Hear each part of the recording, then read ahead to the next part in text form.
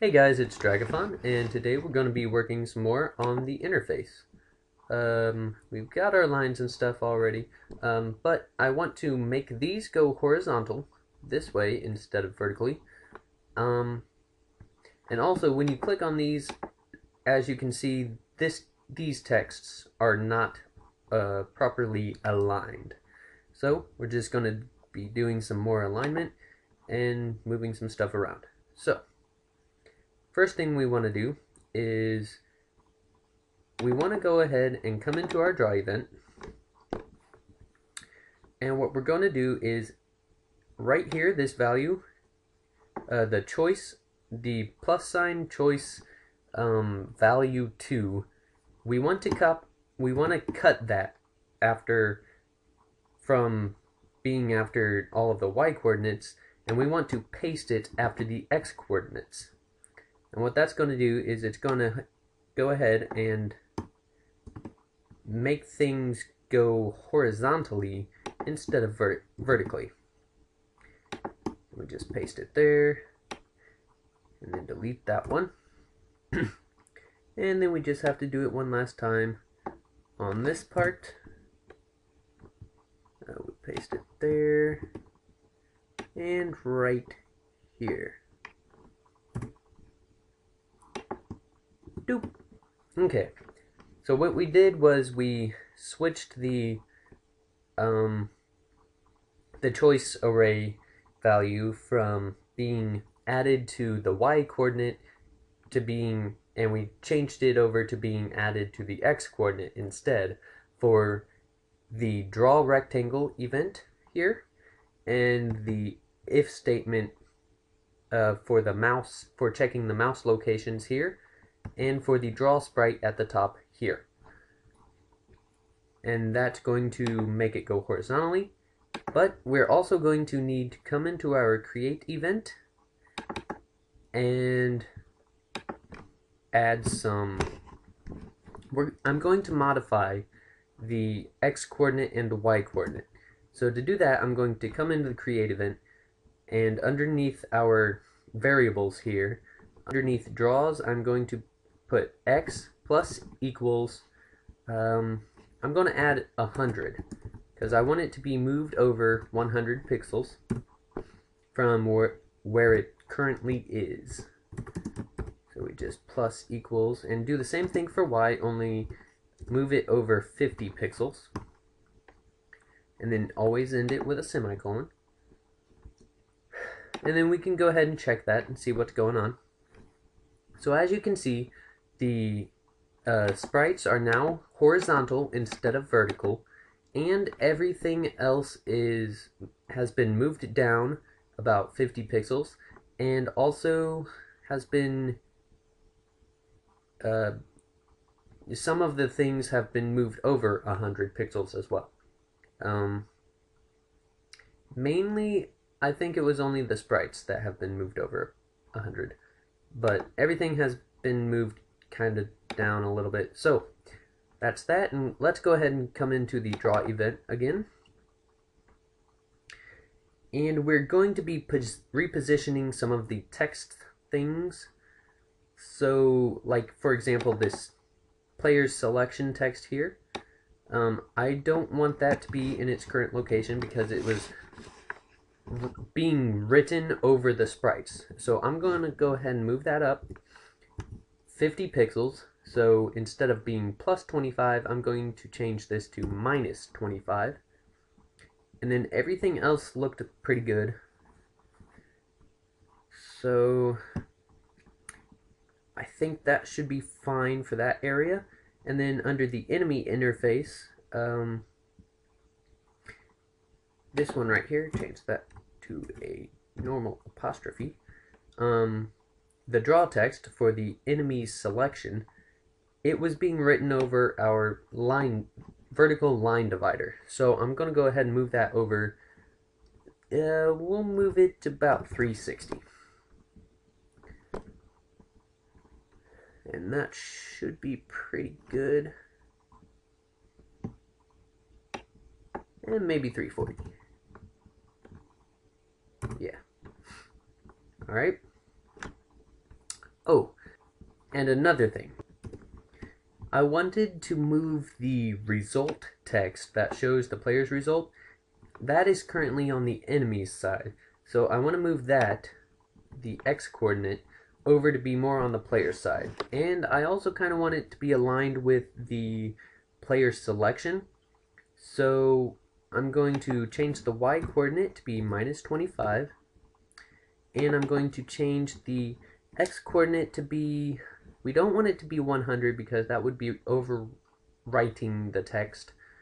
So I'm just going to make it like 200 instead. And that should give us a nice space in between them. And also on this draw text right here, the enemy's selection, we need to change the Y value of that as well, because I want it to be lined up again with the player's selection. So we are just going to subtract 25 from that Y value, and then we can go ahead and hit the check mark, press the play button, and it looks like everything is lined up properly from the start. So let's go ahead and click one of these, and it still looks like everything is lining up perfectly. We could probably move this win, loss, draw text right there. We can probably move this over a little bit more. So I'll go ahead and go do that. Back into the draw event. And it was right here, the player result. Let's go ahead and make that 250. And we'll see how that looks. Alright, and there we go. That to me looks just about perfect. So I'm going to leave it at that. And the next thing I want to do is I want it to, let's see here.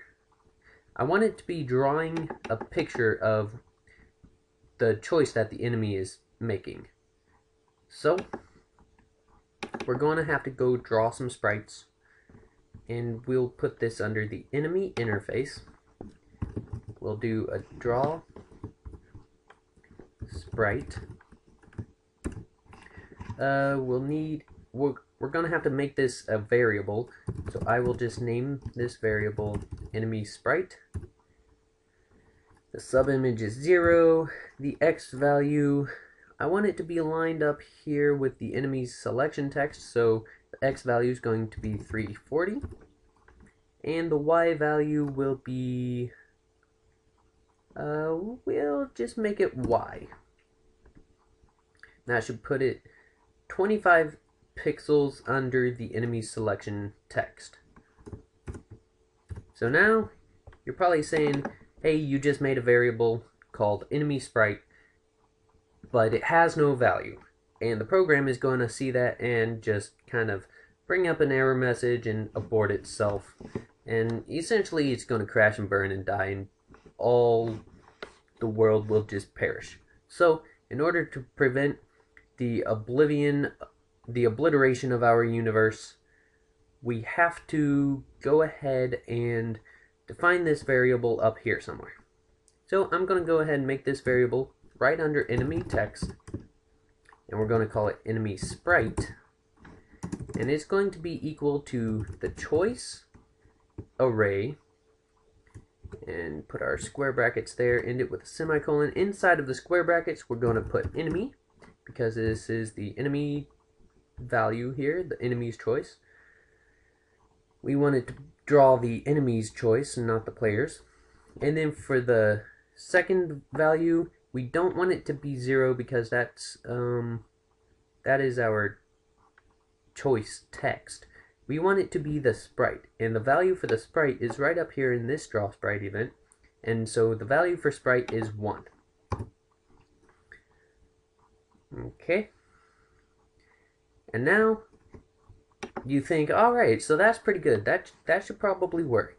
Well, close but no cigar, because actually it's going to until we left click on a selection, it's going to be running this with no value. So in order to prevent it from running it with no value, we need to put this in an if statement. So for the if statement, I'm going to put if enemy sprite, which is the variable, is less than. If this is less than, we'll go ahead and say 3, because anything less than 3 is going to be either rock, paper, or scissors, because those are 0, 1, and 2 respectively. So therefore the value must be less than 3, and then we go ahead and use our curly braces. Go ahead, tab this over. Brackets or braces, whatever they're called, curly ones, the squiggly kind. And then that's going to go ahead and make it work, except for we now have to define a starting value in our create event. And we're going to have to define this for the enemy sprite variable. Make sure that's a lowercase e and a capital S. Enemy sprite equals, we're going to start it off at 3 so that there is no sprite drawn in the very beginning of the game. So as you can see, everything is lined perfectly. There is no sprite drawn over here. And as soon as we click a selection, we get a sprite drawn over here, and it tells us scissors. And it also tells us whether or not we won.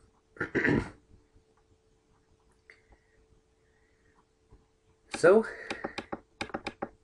I do believe that that is it.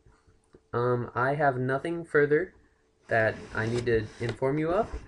And so you can go ahead and mess around with this, maybe draw the player sprite too, but that's it for now. And until next time, bye-bye.